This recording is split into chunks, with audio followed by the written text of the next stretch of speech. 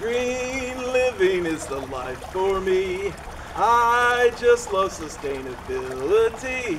Hi, I'm Rick Gardner. Thank you for checking out my blog. Today we are at the Green Beagle Lodge in Chapel Hill, North Carolina. And with me is David Schmidt. David, why don't you come on out? David is one of the co-owners here at the Green Beagle Lodge. And what's really cool about the Green Beagle is just the sustainability. It's everywhere. So David, why don't you tell everybody a little bit about how you got the name Green Beagle? All right, Green Beagle is, we are very concerned, Rick, about being environmentally friendly. We think it's important to our clientele, we think it's important to us. So when we did the design for the Green Beagle Lodge, we wanted to take green elements into consideration. The Beagle name comes from, we don't serve just beagles, we've had beagles. My first dog ever was a beagle, and our partner friends have beagles too. So we take beagles, we take all kinds of dogs, but we have a softness in our heart for beagles. Very cool. So I noticed some features already. You look around, like right to your left is the AstroTurf. Tell us about that. I mean, obviously you didn't have to plant grass. Right. Okay. We like it's used AstroTurf, I should tell you. It's used field turf technically, and we have 30,000 square feet of turf here. And what's nice about it is that it keeps the dogs clean. We don't have to water it. We don't have to clean. We do have to clean it, of course. We don't have to water it. We don't have to cut it. We don't have to fertilize it. So there are green elements associated with it. And this particular turf came from a soccer field in Texas. The turf behind us over here was a football field in Texas.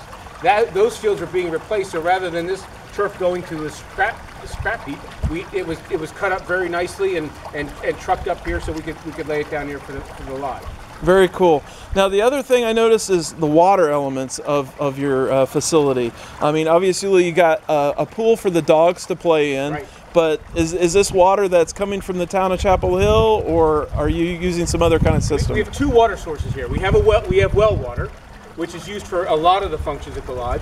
We also are reclaiming rainwater from the roof. So we take rainwater, it runs into a cistern that holds about 3,000 gallons. It has some spillover capability as well.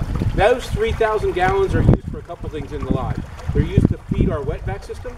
They're used for irrigation for the plants out front, and they're used for other cleaning purposes. So that water it tests out very well because it has some filtration in it and some treatment as well. But well water and rainwater to power everything that we need water-wise at the lodge.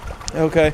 Then I also noticed when I look over at your building that you've got a lot of those crystal domes. Can you tell me a little bit about what that is? Right. There's a couple things to think about up there. One is we built the lodge in such a way, again with green being important, that we wouldn't have to turn lights on most of the time. So the building orientation is significant. The use of clear story construction, of lots of glass block, and then the use of the solo tubes. You mentioned the solo tubes. Makes it so that on nice days we don't even have to turn lights on. On gray days we might have lights on just for kind of our deep cleaning to make sure we don't miss anything. But for the most part we do not have to turn lights on in the lodge. Okay. Well, very cool. One of the questions I always ask, I mean, this is a cutting edge facility, but if you had to build it over again, is there anything else that you would do, or is there anything you would do differently?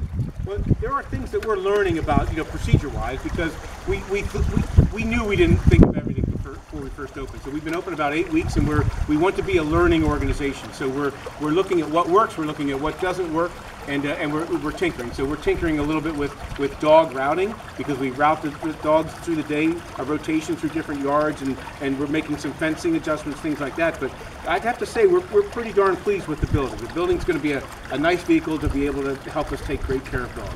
And what's the square footage on the building? The building's about 10,000 square feet. 10,000 square feet. And then about 30,000 square feet outside. So the footprint, I think, is about 4 acres here. A typical place might have a play yard of a few thousand square feet outside. We have 30,000 square feet outside. Very cool. Well, David, thank you so much for being here and being on my blog, and hope you have a great green, sustainable day. And thanks for inviting us to the Green Beagle Lodge. Thank you.